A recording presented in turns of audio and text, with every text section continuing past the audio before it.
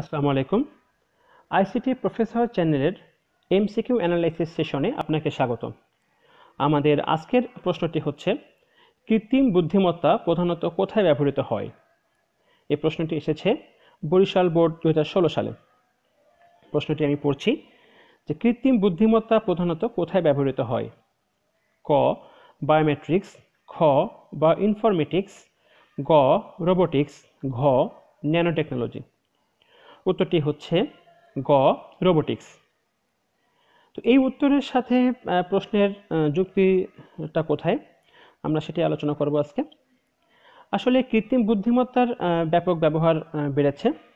কৃত্রিম বুদ্ধিমত্তা ব্যবহারগুলোর মধ্যে যেমন আছে মনুষ্যবিহীন গাড়ি, বিমান চালানোর ক্ষেত্রে, তারপর জটিল গাণিতিক সমস্যা সমাধান, এরপর হচ্ছে চিকিৎসা ক্ষেত্রে, তারপর বিস্ফোরক শনাক্ত বা নিয়ন্ত্রণ, কাস্টমার সার্ভিস প্রদান, বিনোদন বা গেম খেলায়, হ্যাঁ, তারপর হচ্ছে স্বয়ংক্রিয়ভাবে তথ্য সংরক্ষণ বা বিশ্লেষণের ক্ষেত্রে, পরিকল্পনা বা শিডিউল তৈরি করা, এরকম আরও অনেক যে কাজগুলো আছে সেইগুলো কিন্তু আমরা এই কৃত্রিম বুদ্ধিমত্তার মাধ্যমে করে থাকছি।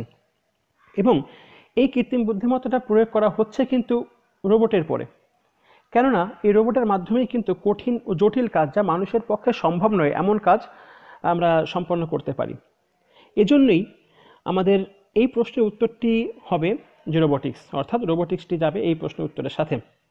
সুতরাং প্রশ্নটি আমি আবার পড়ছি যে কৃত্রিম বুদ্ধিমত্তা প্রধানত কোথায় ব্যবহৃত হয়? উত্তরটি হবে গ রোবোটিক্স। তো আজ এ পর্যন্তই।